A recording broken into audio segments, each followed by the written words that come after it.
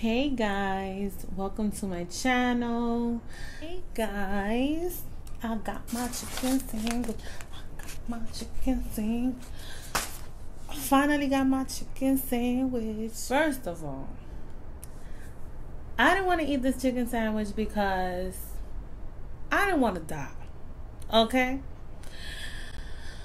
Second of all, I took so long to eat this chicken sandwich because every time I would go into Popeyes, they literally had like 13 to 15 sandwiches just there. Do you think, as crunchy as Popeyes chicken is, do you really think that I want to eat a sandwich that has been sitting there for God knows how long?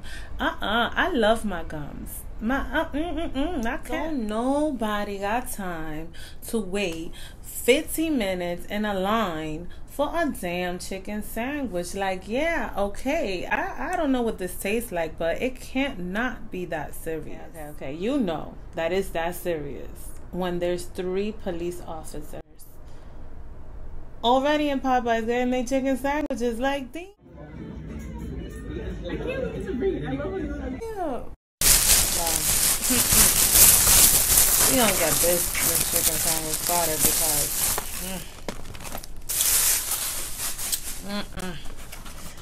you know you can't have Popeyes and not have their French fries. They're the best thing ever is their fries. Now, before I get into the chicken sandwich, I got one spicy and one regular. Cause we're gonna do this right. We're gonna do this. We're gonna come correct.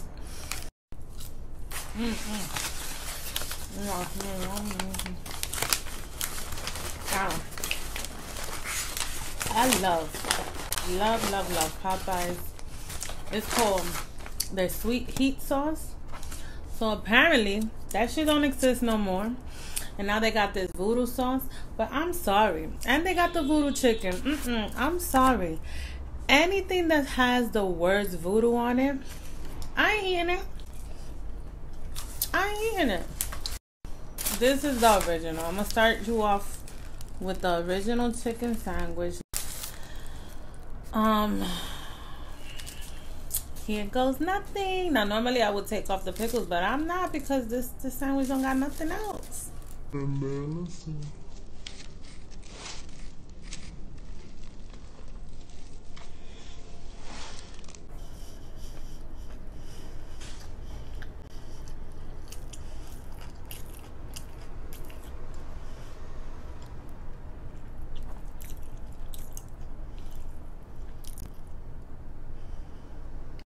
Oh my God.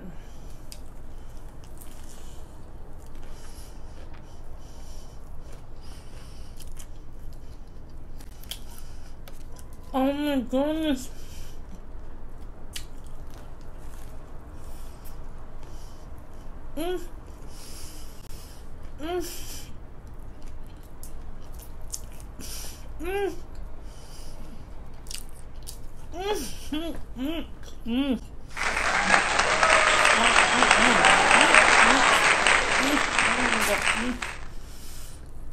Oh my God.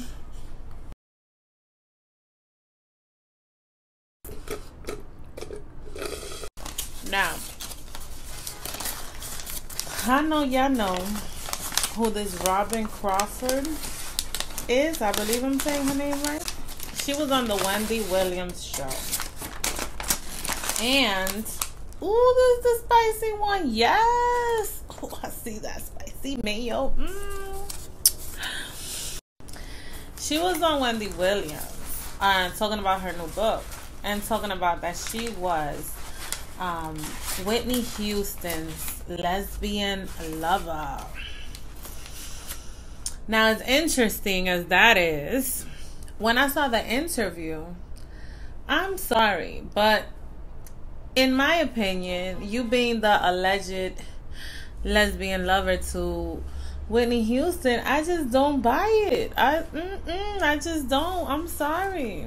Now, what it looking like is that you waited for her to die. This lady died February 2012. And it's 2019. And now you want to talk about it? Now you even want to write a book because you got so much to say that you could write a book about it. Allegedly. I think happiness. I believe you loved her. You know. Has any of you guys, my girlfriends know what I'm talking about. Has any of you guys ever had a friend that's a little, you know, gay or bi or whatever she wants to call herself, and she has a crush on you, and then one day you guys kiss. I don't know if it goes further, if it goes less, if it stays there. The point is that you do that, and then you kind of realize, like, maybe it's not something that you want to do. I didn't finish my sandwich real quick. Go watch that clip because, you know, Now, after a couple of decades of silence, she's sharing her story of friendship and romance in Whitney's, in her new book. It's called A Song for You, My Life with Whitney Houston. Please welcome for the first time to our show, our Wendy exclusive, Robyn Crawford.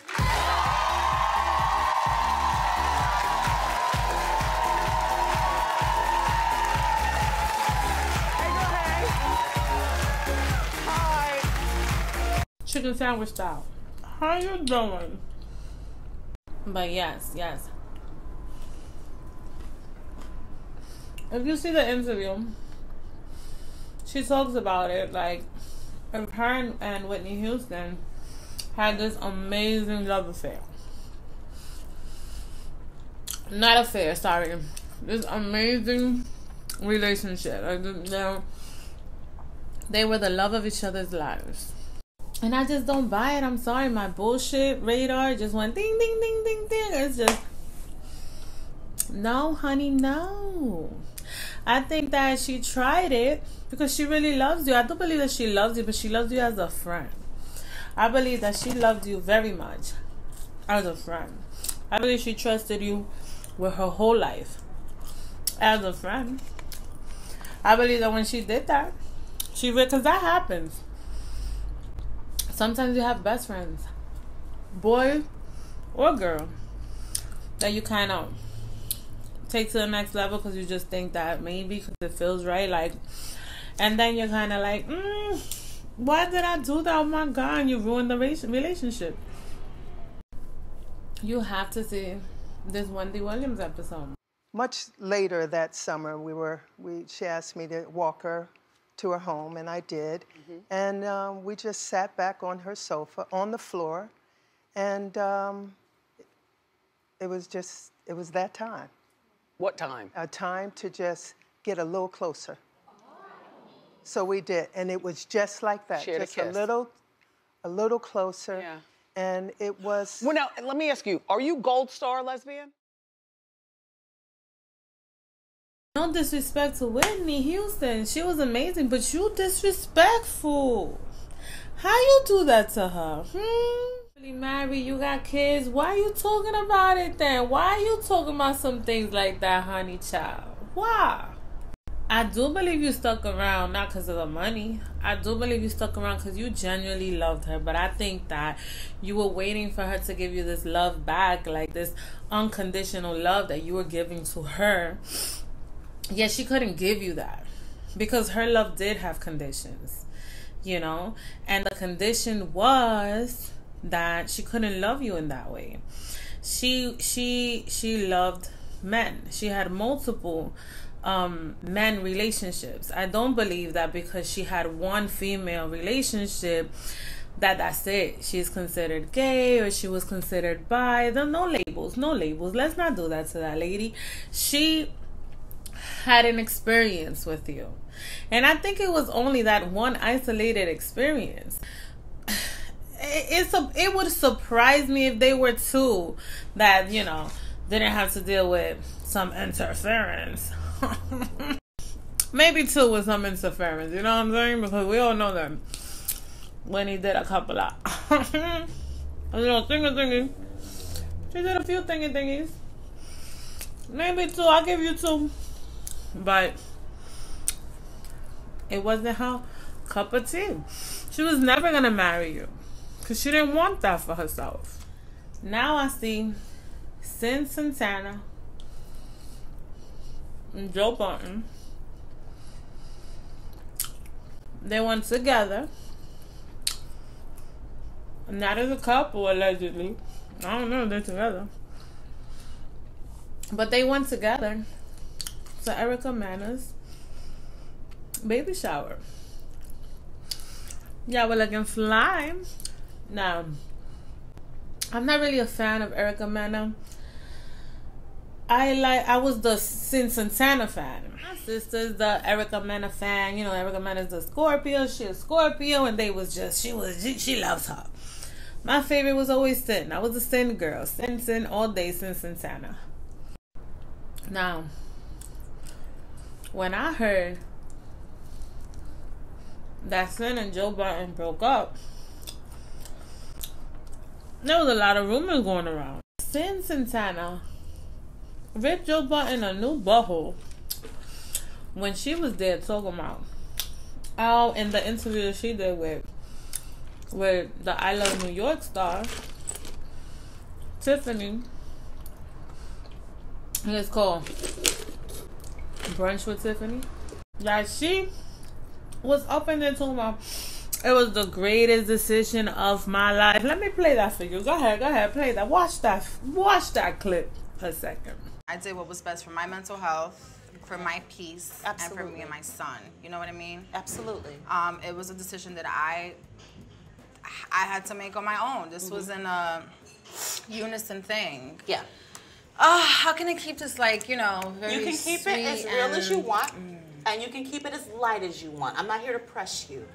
I'm just here to hear what you want to say to me. So, I mean, basically, let's just say that I'm probably the happiest that I've ever been. You look. And that was probably the best decision that I've made in my entire life. In the 26 years I have living on this earth, the best decision I made was leaving that relationship.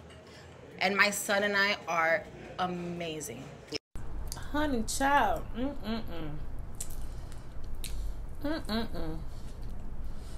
Why she do that man like that? A rumor has it that allegedly Joe Budden cheated with a dark-skinned Instagram model who is gorgeous by the way. She is gorgeous.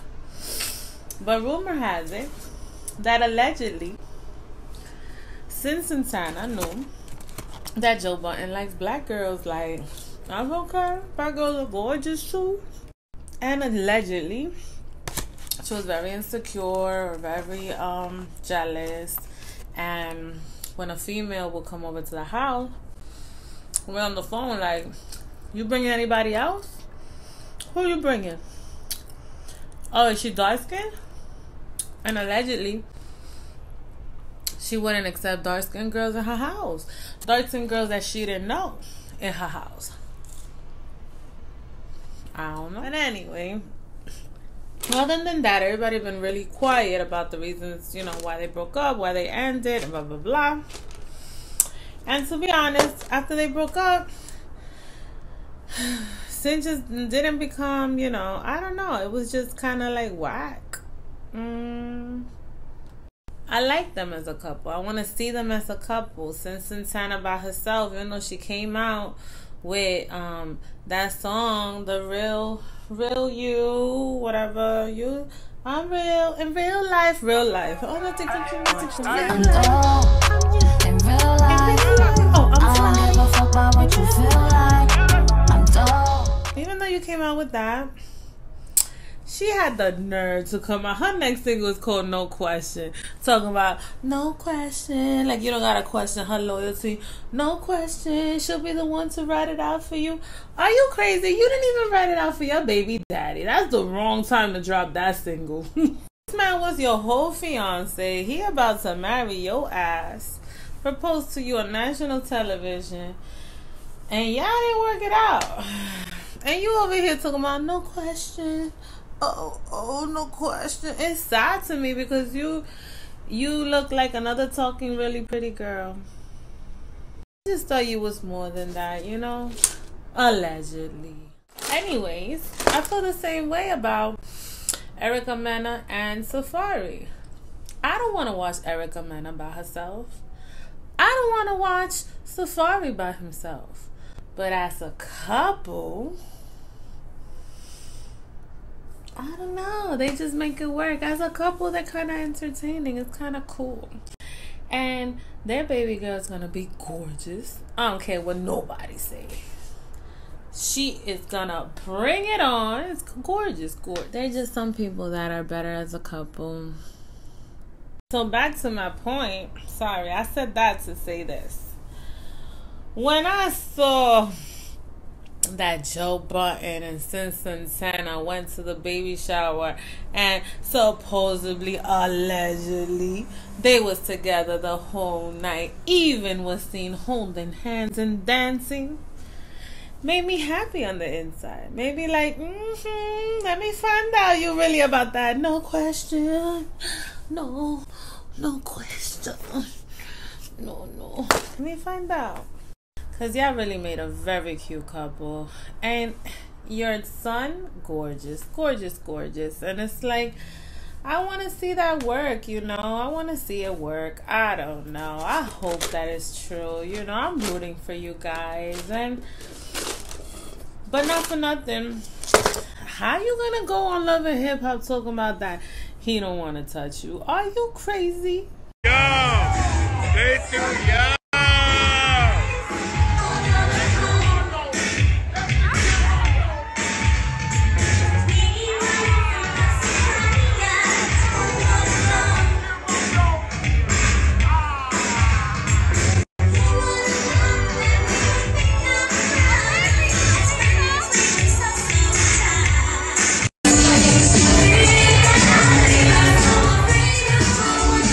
Embarrass yourself and your man's like that. Like, I mean, I know that you need something to talk about, but damn, girl, some things, you know, you keep in that bedroom.